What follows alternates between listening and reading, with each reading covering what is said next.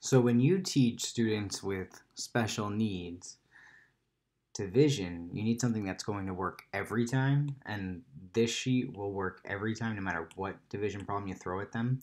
So let's do an example. So say we had 96 divided by 4. So they're going to follow the colors to make sure that they know where to put everything.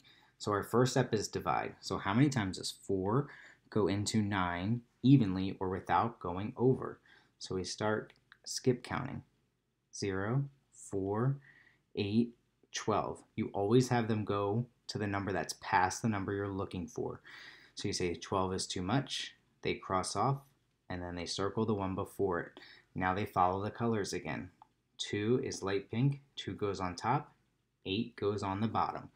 So we divided, multiplied, and now we need to subtract. 9 minus 8 is 1. Now bring down the 6. And then we start the process again.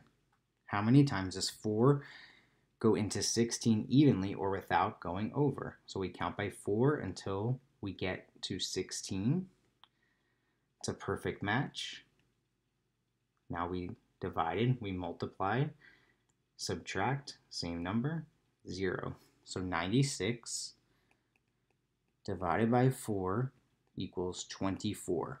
So this is something that they will get good at once they keep practicing.